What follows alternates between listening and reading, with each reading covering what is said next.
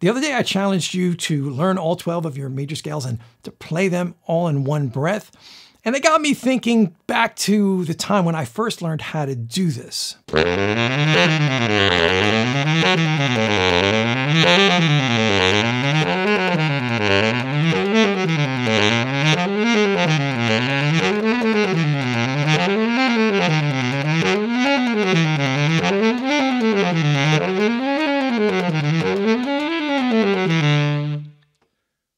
Quick shout out to my saxophone teacher at the time when I was about 14 years old, Steve Perillo, who gave me the same exercise I'm going to give to you today, which really made a significant impact on my playing straight away. I'm also going to give you some great tips on how to approach this so you can learn it quickly and get to that next level yourself. Very simply, if you're at all serious about playing the saxophone, learning your major scales and all 12 keys is something that should be very high on your list of things to get together quickly. If you follow the steps in this video, you should be able to learn this in a week's time and then have a quick way to run through all 12 of your scales. Here's how it works. We're going to start on C and play our C major scale up to the 9th scale degree, which is D.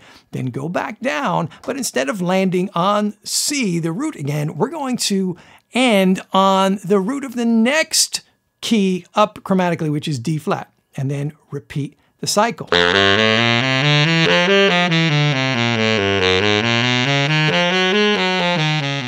We play this exercise up to the 9th for two reasons. Number one, it makes everything fall quite nicely rhythmically. And number two, it gets us a step away from the square way of playing our major scale, which is just root up to root and then back down again. Since we're going up chromatically, we start on C, which is a very easy key, but the very next key is D flat, which is one of the most difficult. Some of the keys are more difficult than others, so I want you to spend at least 80% of your practice time on the difficult keys. You don't need to practice the ones you already know that much. D flat, F sharp, A flat, and B are probably going to be the most challenging. Play each scale you're working on slowly and on repeat like this.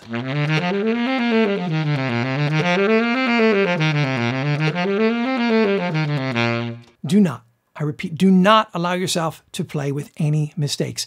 We are working on developing muscle memory here. Your muscles are going to remember to do whatever it is that you're repeating. So if you are playing the same mistakes over and over again, guess what? That's what you're training yourself to do. Do yourself a favor and save yourself a bunch of time. Play this as slowly as you need to in order to not have any mistakes. You'll learn the whole thing much faster, I promise. Once you know all 12 keys and can play them without mistakes, it's time to put the whole thing together, but don't try to do all 12 together at the same time all at once. I recommend that you start out by grouping them in two. So let's say you take C and D flat and loop those two around.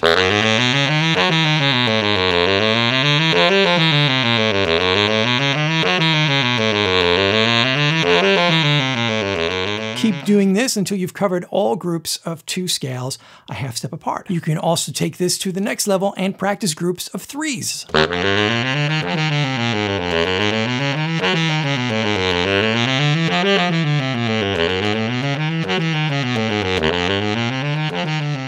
If you're making any mistakes or find yourself not able to keep steady rhythm, go slower. I highly recommend that you work with a metronome, set it slow enough so that you can play with good technique and solid rhythm. Remember, you're training your muscles to do what you're repeating over and over again. Spend some time on this every day, and when you're ready, try to go through all 12. Doing this all in one breath is a great challenge because you're going to have to learn how to fill up your air tank completely and how to use that air consistently and efficiently. You're also going to have to learn how to play with good, clean, fast technique. I decided to challenge myself and do this on BetterSax because that takes a lot more air than alto or tenor does. I've made a PDF download of this entire exercise written out for you, and I put it in the BetterSax shed along with all my other free saxophone learning resources. Click the link in the description to get access to all that stuff. I'd love to hear your progress on this exercise, so film yourself playing it, post it to Instagram, tag BetterSax, and use the hashtag BetterSaxChallenge. I will share any of those to my story and leave you a nice comment. Thanks for watching. I strongly recommend you now watch this video over here, which is going to help you with some alternate fingering so you get the best, most efficient way to play each one of these scales.